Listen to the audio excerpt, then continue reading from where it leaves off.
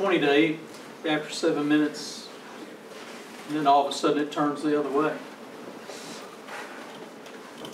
One particular thing, or just a combination of things happening? Well, I think that their game Saturday, I thought that they played incredibly well. I thought they played with great freedom, great confidence, a much faster game than normal. In the first 7 minutes, obviously, that continued.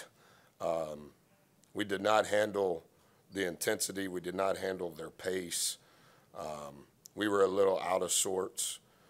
But I think we were up 12 down 12, like you said, with 13 minutes to play, and then up 6 at half. So I thought the rhythm was a little different and a little more conducive to how we want to play the rest of the first half. And then there were stretches in the second half, to be honest with you, that I thought it was back to that same first 7-minute pace, that first 7 minute.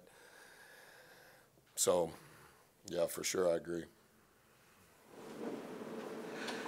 Because you've coached in this league for a while, you've been here before when they've had some success. Obviously, the last couple of years have not been optimal for Ole Miss. When you look at this job, I don't mean for you, but just in general, how good of a job could the Ole Miss job be? Yeah, I think that the job that AK did here over 11 years was phenomenal. I think,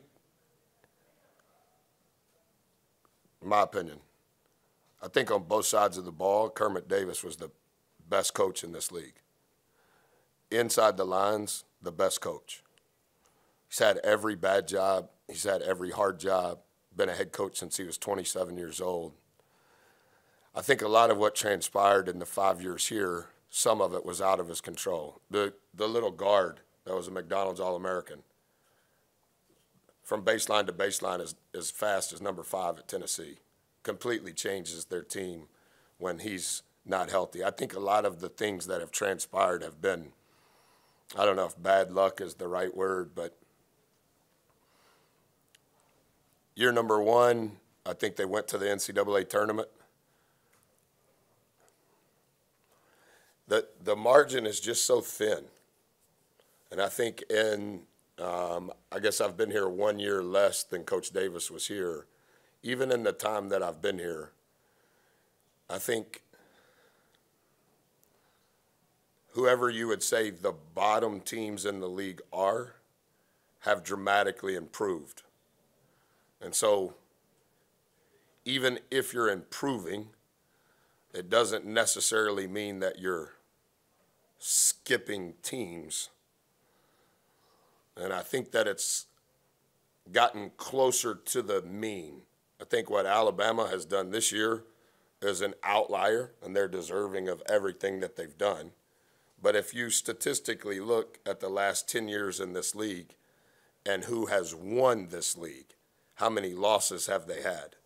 And then if you look at the bottom teams, whoever they were over those 10 years, I just think it's closer to the mean. And so the margin, it just becomes so thin. Like number 12 at LSU, he scores 25 points here on Saturday. And on Saturday, both teams were 2-13. And Ole Miss scores 82 points, the highest that they've scored all season long. It's just such a the value of the possession over the last 4 years has just continued to magnify. And I also think that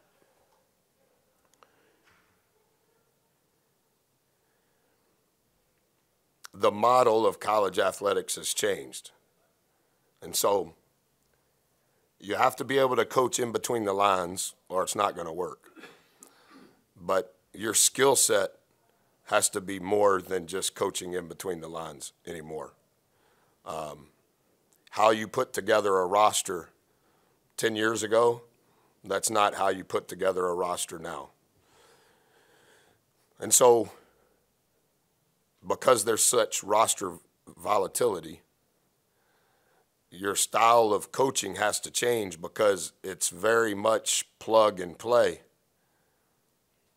I think we have 6 newcomers on our team this year.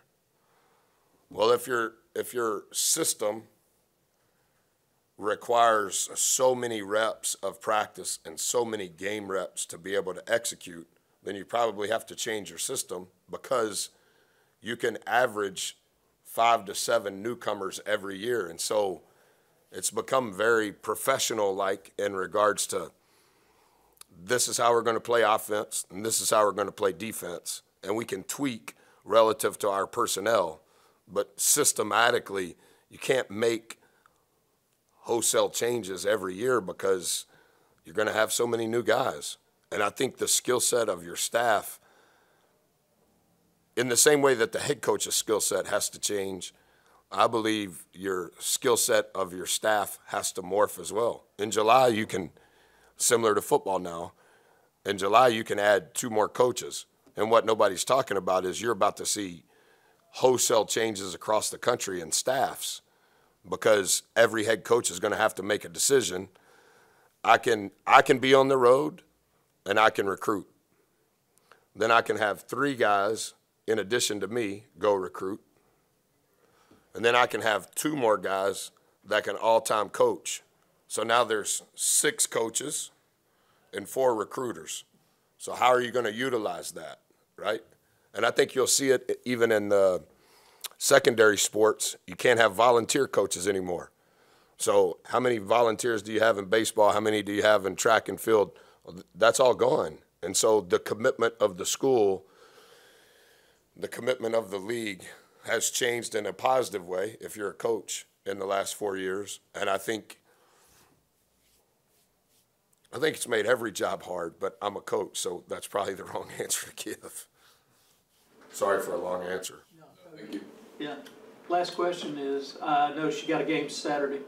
It's a pretty big ball game before a tournament. Does that fall at a good time? Or is it, because you've already locked second. They're locked in first. It's not going to change standings or anything like that. Are you sure? Yes, sir, I believe so. 14-3, and I think they're something in 1. They got to play Wednesday. Do they? Yeah, they still. I beg your pardon, Joe. They're going to play Auburn tomorrow. Yeah, I beg your pardon. So there's some chance. There's a chance. Not being a jerk, but like some chance. But it's Yeah, we're I think this is the 14 conference wins is the most in school history, and the last time it happened was with Coach Metcalf 43 years ago. So we're very thankful. We're grateful that we're playing on CBS at 11 o'clock in the morning. To be honest with you, I haven't studied Alabama at all. I know they play really fast. I know they have the best players. I know that they've done a great job, number 1 offense, number 1 defense, all of those things. But I really don't know much about how they play, just because they're not a mirror opponent and they were the last game. And so I haven't studied them. So we got a lot of work to do. All right. Okay. Thank you, guys. Yes, sir. Thank you.